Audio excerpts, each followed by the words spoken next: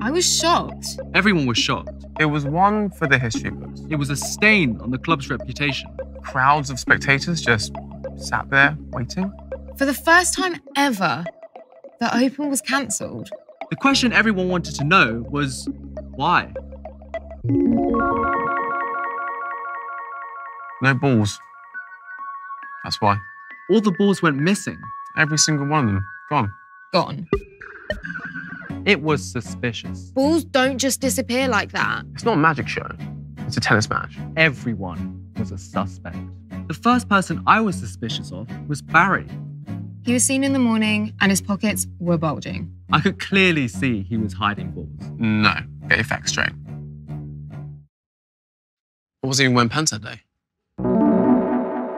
One person who doesn't seem to have an alibi is Billy.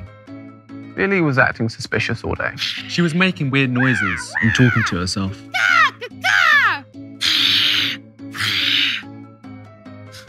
Okay. So I like to come up here sometimes and pretend I'm a giant, you know, wreaking havoc over the countryside. But I'm no thief, just a giant. Sometimes. There was a rumour that George was heard on the phone coming down the stairs. Blah, blah, blah. Blah, blah, blah. It wasn't on the stairs. It was on the court. Blah, blah, blah. Blah, blah. He was clearly heard saying, I'm so bored I could steal a bunch of tennis balls. I would never say that. all anyone had to do was search his backpack.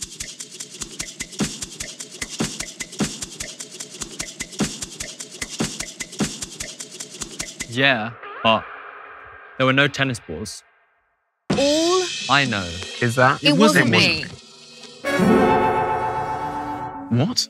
They found the balls? Where were they? So the tennis balls were in a box labelled tennis balls this whole time? It's not even a scandal. Hang on. That's not the end of the film, is it? I thought this was meant to be a 4-part series.